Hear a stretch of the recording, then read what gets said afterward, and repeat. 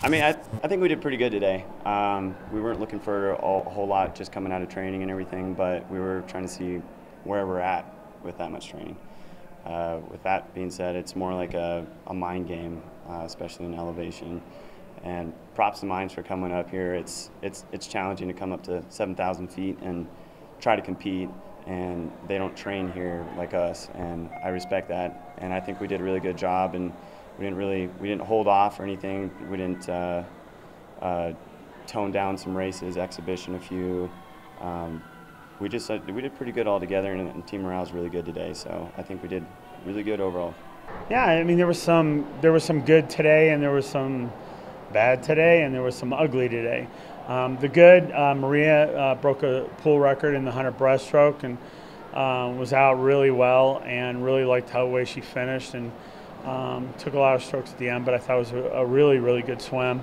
I think in a couple of weeks she'll be even faster. Gabe's 100 breast was super impressive.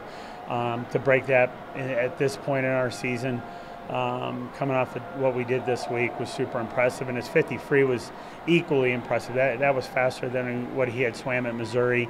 I was impressed with Kyle White's 100 free. He was really aggressive on it and really had 3 great lengths. The last 25 kind of fell apart a little bit, but considering what we're doing in practice right now, the rest of it I thought was okay.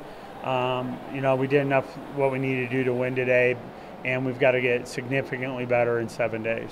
I think it was about time to throw something down in this pool, and it's just been forever. We have this is the second home meet that we have here in Corbett. TJ just doesn't like to race here for multiple reasons, facility-wise, and bringing in teams up to 7,000 feet. It's a challenge, and that pool record was finally a little bit of reward after a long 2 weeks practice. Just a lot of training all together has kind of culminated for a 7,000 foot 54, which was what I was looking for.